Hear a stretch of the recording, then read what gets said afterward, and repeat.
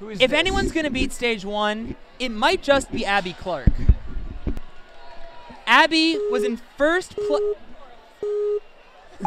Or Alyssa. I offended James, I'm sorry. Abby Clark is one of 3 okay. Yeah, we've got a good standing women of females ever coming up. Abby Clark. to be in first place for the adults overall in an NNL competition, doing so just a few weeks ago at Skylands Ninja Warrior. And in full disclosure, they had an obstacle very similar to aerial barrel, which she beat. She's also part of Team Monstro, taking her time. Taking her time here.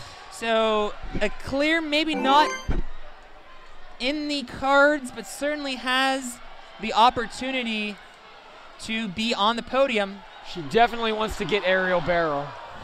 She's got to go right She knows here. she needs to podium. Abby is insanely strong. She'd love to show her stuff on stage 2 tomorrow by being in the top 35%, maybe even being in the top 20% of those. And she makes the grab. And She's definitely got enough swing for this. So we will see her on Excellent stage 2 job. tomorrow.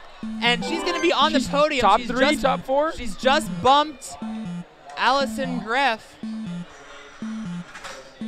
And she will not get St. Lawrence Does Gap. not make St. Lawrence Gap. I'll give that somersault a 7.